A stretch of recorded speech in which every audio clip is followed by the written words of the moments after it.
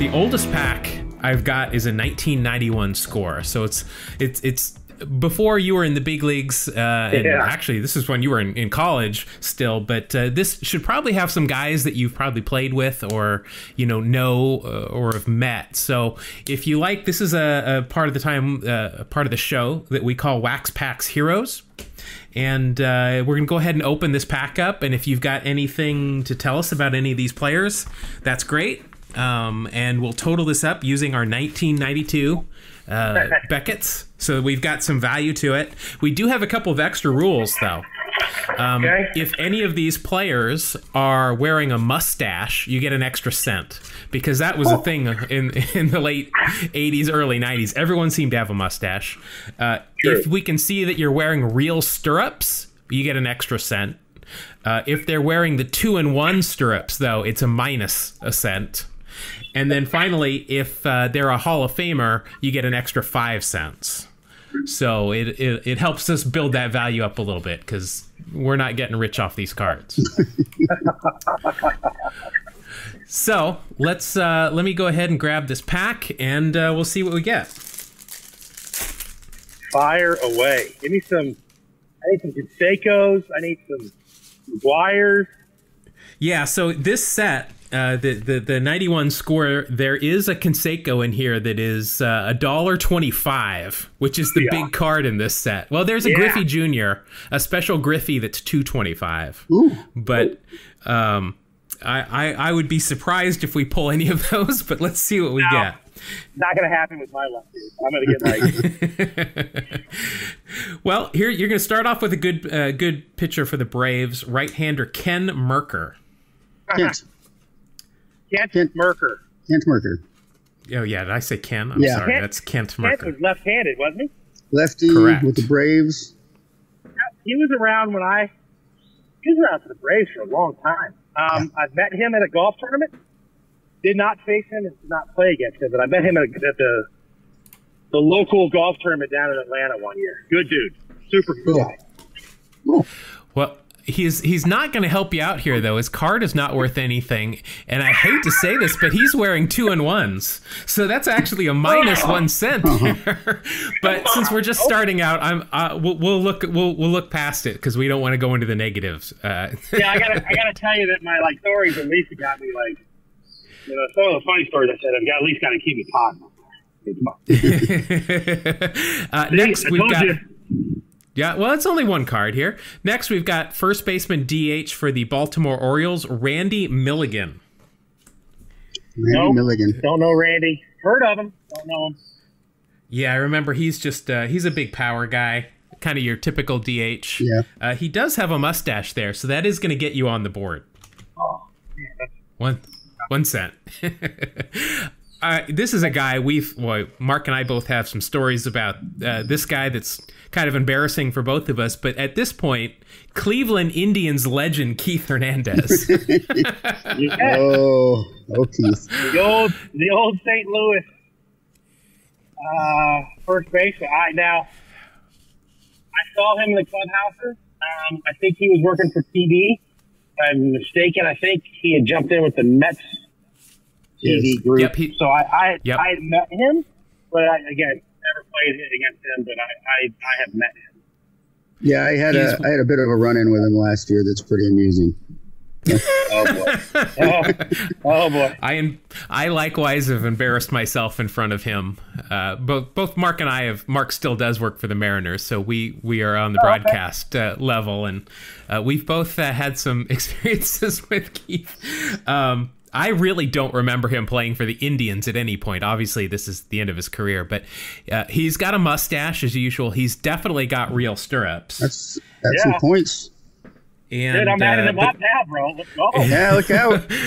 The card, though, is not worth anything beyond that, but that does bring your total up to 3 cents. All right. Now, here you've got a Hall of Famer, so this is good news for you. He's got a mustache, and he's got real stirrups, so that's good right off the bat. It is Dave Winfield. Ooh. Oh, I mean... That's 5 points. Mr. Padre. I mean, come on, dude. Besides Tony Gwynn. That guy. I didn't play against Dave Winfield. He was done by the time I broke in.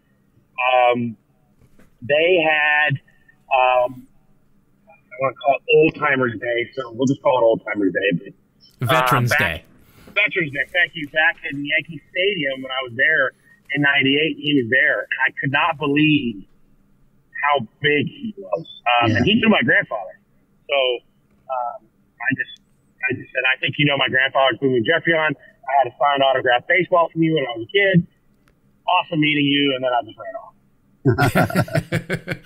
Yeah, I mean, I ran into him at the airport one time, and I am not a large man, but he just towered over me. Yeah. But yeah, Dave, he's a big dude. I love Dave Winfield. So that card is worth 3 cents, but he's got the mustache and the stirrup, so that's an extra 2 cents, and he's a Hall of Famer, so that ends up being a 10-cent card for you right there. Okay, so what's the biggest total? Who's collected the most money so far? So on our list here of guests, it's actually an author that's got a book that just came out. His name is Brad Balukjian. And the premise of his book was he opened a pack of 1986 Topps, and then he went around the country and he went and spoke to everybody that was in that pack. Oh, wow. So he actually brought his own pack of 86 Topps, and we opened that. And he really, I think it was the Vince Coleman card was his did all the damage there, but it was only $1.08. So we're not dealing with. I got a long way to go. Yeah, but that Winfield got you some points there. Yeah, that's good. I just do the competitive stuff. So. All right. Well, carry on. Next card. Wait. Next, you're not going to throw the cards, are you? Nah, I'm good. Okay. All right, so next we've got, this is one of Mark's favorite players, first baseman for the Houston Astros, Glenn Davis. I love Glenn Davis. Oh, yeah, G. Davis. Done. Back in the day. Right-handed power hitter. Yeah, he was awesome. Yeah. No, don't. I remember watching him play. Never met him. I just remember he was super strong, well-built. Yeah. That's all I got for you. So this card is a kind of an artsy card. It says Master Blaster. Oh, all right. Unfortunately, not worth anything in Beckett's, but he does have a mustache and he does have stirrups. So that'll give you 2 cents and bring you up to 15 cents. This, not a Hall of Famer, but this card has got to be great anyway. It is a 1990 highlight card. This guy hit 4 straight home runs for the Kansas City Royals. It is Bo Jackson. Oh, my God. So met Bo Jackson on his Veterans Day, Kansas City in 1999. He was back when they were doing like the all-time greats. Couldn't be a more humble human being. Like amazing guy. Yeah, I never got to play against him. But, yeah, he was like the legend. Yeah, Bo Jackson is great. So that card is worth 4 cents. He does have the real stirrups and he does have the mustache. So Bo that Jackson will get with you. A mustache. What? That's what it looks like. Well, yeah, that is kind of weird, isn't it? That's got to just be a shadow. I gotta apologize. I'll take the mustache, bro. No. About further review. No, I'm zooming in on it here. So if for our fans watching on YouTube, there is no mustache there. That's just a shadow. I apologize, and I especially apologize to Bo because and he's card number 420, so he's got that going for him as well. There. Right. Next. Now, we just talked about this guy on our last show, catcher for the Blue Jays, who happens to hold the second longest postseason hitting streak of all time. It is Pat Borders. Oh, man. Pat Borders. Never met him. Watched him play. Guy was an animal. Big chew. He just got out. Yes. Like sporting a mullet. He was a dude. He was a dude. He was a tough guy. Yeah, I remember that team. Jesse Barfield, Pat Henkin, Kelly Gruber, who was it? Was it Juan Sosa? Not Sosa. George Bell. Had George Bell. Lloyd Mosby. Oh my God, Lloyd Dave Mosby. Steeb. Yeah, I mean that was we had McGriff was at first even, I think, at that point, wasn't he? Was it Vernon Wells in center? No, that's later. It was I thought Mosby was in center. Mosby was he was in center. Okay. Yeah, then he was flanked by Pat Border. I know he's got a mustache. And I know tell me he's got a mustache. I don't see a mustache there. I see the chaw, but I don't see the mustache. Oh. He's one of those guys that his uniform would be dirty before the game because he always had that big all that chew on it. Yeah, when he's icy, man, everywhere. I just my favorite Pat Borders story is just Ricky Henderson running roughshod over him in the 90 ALCS, and Pat just stopped throwing to second, and Ricky would just go in standing up stealing bases because Pat Borders knew he couldn't get him out. Yep. But Pat Borders is a tough guy. Unfortunately, though, that card is not worth anything, but that's a good looking card. He's in the middle of a swing there. All right, well, you'll get at least a penny out of this one. We got pitcher lefty for the Phillies, Pat Combs. No. Yeah, I don't have anything on Pat Combs. Who did he play for? The Phillies at this point. Yeah. You'll ask me on that one. Pat. You'll get one cent, though. He is wearing stirrups, so that's good. This guy we talk about quite a bit. We love telling stories about this guy. First baseman for the Minnesota Twins, Kent Hrbek. Oh, yes, Tyrannosaurus Rex guy, dude. Yes, exactly. I watched him play when I was in high school. Guy could swing it. He's a big dude, great hand run first base. I met him. What were they doing? We were in Minnesota. I had met him. I think they had a brief reunion, and he and Kirby Puckett were around, and I was like, Kirby Puckett was a dude for me, so I was kind of like in awe. But yeah, Ken Hrbek, awesome, good player. Yeah, good old T-Rex is, I know he's wearing real stirrups, but I can't see him, and he doesn't have a mustache. And for some reason, Kent Hrbek, especially in 92, is not worth anything. You think we could talk the Mythbusters into recreating the Ron Gant dive back to first? Yeah. Clearly lifted the leg, but I think he still denies it to this day. Yeah. All right, now we got a pitcher, a brother of a Hall of Famer. It is Ramon Martinez for the Dodgers. Ramon had his heyday. Yeah, he was definitely a good player. Yeah, he was a good pitcher, and he did something to his arm. He got hurt. And Pedro came along and was like, oh, wow, he's good too. Yeah, I remember him. Mm-hmm. That card is worth 3 cents, plus he's got a mustache. That's a 4-center there. So Ramon Martinez is worth more than Kent Hrbek and Pat. Yeah. Pat Borders. Go figure. What's going on? Next, we've got shortstop for the Kansas City Royals, Kurt Stillwell. Can't say that I've ever heard of Kurt. Sorry, Kurt. Stillwell was bounced around a lot, if I remember correctly. He was solid middle infielder, but couldn't hit. Yeah, and I swear, every baseball card of his, because he was a middle infielder, is him jumping over somebody to turn a double play. And it's no different here. It's a great card. He takes great cards. That's his speciality, was jumping over players while turning a double play. Yeah, it must be. So, no value, but he does have real stirrups, so you will get 1 cent there. Now, I will tell you on our top 10 list, the number 10 at the bottom is Mariners PA announcer Tom Hudler with 34. So you got 8 cents to break the top 10 here. And you've got 5 cards left to do it. That's good. Another Astro, another guy that would put up some good power numbers, Glenn Wilson. Oh, Glenn Wilson, yeah. Oh, not familiar. Mustache? Yep, definitely has a mustache. Salvage 1 point there, Shane. Good job, bro. Appreciate you. Apparently, the Astros in the 91 season were going crazy with the 2-in-1 stirrups, though. Oh, no. Yeah, because that's going to wipe it out there for Glenn. Or maybe it's just if you're named Glenn and you're on the Astros, you wear the 2-1s. But yeah, so unfortunately, that one's not worth anything.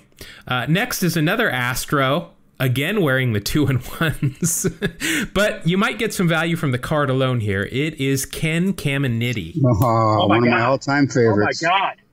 Dude. Hey, do I get points because I know him? Like, I'm in? Like, this is one of my guys. If you've got a story, let's see. Yeah, let's hear a story. Okay, so Ken Caminiti is with the San Diego Padres. He and Greg Vaughn are like super tight. They're boys, right? Caminiti is driving from San Diego to spring training on his motorbike. It breaks down halfway between Yuma and Phoenix. Oh, boy. He calls his wife and says, call a tow truck. Greg Vaughn happens to be driving by in his car, picks him up and takes him the rest of the way. He left his motorcycle on the side of the road. But and between Yuma and Phoenix, I lived in Arizona for a while. There's not a whole lot going on there. There's nothing there.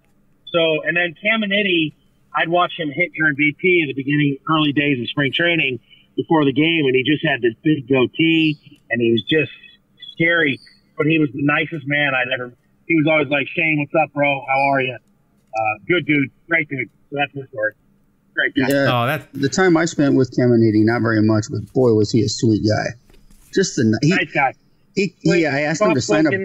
Yeah, very soft spoken. I asked him to sign a couple of baseballs. He goes, let me put my stuff in my locker, then I'll come back out and sign. And he went inside, and I went, yeah, well, I fell for that one again. Nope, door opens up. There he is. What you need me to sign, son? Yep. Great guy. Yep, a good dude. Yep, very good dude. Unfortunately, though, I don't know what's going on with Score on this year, but that card is not listed in Beckett. And he has those 2-1s at the Astros. It's like banging garbage cans in 91. The Astros just all wore stirrups, unfortunately. But so that's going to be a -1 cent, I'm afraid. Next, this is one of our favorite guys, a former Marine, now a manager in Korea for the Kia Tigers. For some reason, I've forgotten what Kia is. But last year was the third base coach for the A's. It is Matt Williams with the Giants. Oh, yeah, Matt Williams, like World Series legend. I mean, that's right. Totally remember him. I met him in spring training, shook his hand, talked about Will Clark, who is one of my top 3 all-time favorite players. Talked about Will Clark like it's religion. But yeah, Matt Williams, great guy. Great guy. Yeah. Yeah, growing up, I'm an A's fan. I'm a big A's fan. So growing up, wasn't a big fan because he was on the Giants. But ever since I've become smarter, he is a great guy. A former Marine, smart baseball guy, a great fielder. I mean, he won a ton of Gold Gloves. Absolutely. When did you become smarter? Yeah, well, relatively smarter. We'll just say that. But that card is worth 3 cents, so that'll bump you up to 28 cents. God, have I broken the top 10 yet? Am I in? No, 34 is the top 10, and you're at 28 with 2 cards left here. You got a shot. Come on, Shane. So this is not a big card, but I loved this guy. I loved him when he was at the Yankees, in particularly. Here he's with the Padres, third baseman Mike Pagliarulo. Oh, yeah, Pags. Yes. The Italian left-handed swinger. That's right. Yep. Absolutely. I don't have a story about him, but I remember playing him in wiffle ball in my backyard. No kidding. Yeah, it was him and Mattingly, and I mean, I hit left-handed, so I see. Pags is one of my guys. I see. Sure. So Pag's card's not worth anything, but he's got a mustache as always, and he's definitely got real stirrups. So that'll bring you up to 30 cents. 30 cents. Moving into your final card. We need how much to not have last place? 4 cents to tie with Tom. Okay, we need a 5-cent card. Let's do a Hall of Famer. Yeah, now I'm going to tell you, it's Hubie Brooks with the LA Dodgers. Well, he's in the Hall, right? Hubie Brooks finished with the Indians. Yeah, I remember Hubie Brooks. He was on, I remember, on the Expos as well. I think he kind of played everywhere. I met Huey Brooks when I was a kid. My grandfather, obviously playing for the Montreal Canadiens, had huge ties to the Expos, and I believe I met him in Montreal when he was up there. Super good guy. Nice guy. Well, unfortunately, that card is not worth anything. And no mustache to speak of, or stirrups that we can see. So that'll bring your final total. It's a respectable 30 cents. I mean, when we open these packs, that's about average. So it's a respectable total. But more than that, we just enjoy hearing people that know these guys on these cards. It's a lot of fun to open these. And then we send these cards to charity that then distributes them to kids to get them interested in baseball. So, cool. Shane, thank you so much for joining us. This was so much fun. I can hear people taking some cuts back there. Do you want to tell everybody about your hitting academy? Yeah. So early March, I just opened up a place in Bluffton, South Carolina. Batting cage. We got some pitching mounds outside. Our front part of the business has got some soft toss nets and hitting, pitching, softball, catching, and then we have our travel teams running out of here. So nice. I was driving as we were talking, and I was like, "Oh man, I got a lesson in 5 minutes." But no, it's been great. People down here have really taken to it. I am busy from Monday all the way through Saturday afternoon, so it's been a true blessing. Well, great luck with that. We'll make sure to put a link to where people can get a hold of you for things like that in the show notes. And we really appreciate you joining us for a while. And please, hopefully, we can talk to you again. And thank you once again. Anytime you need some comedy, just call me.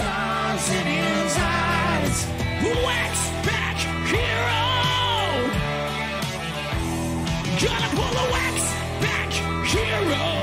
Stars in his eyes. Back hero. On the podcast tonight.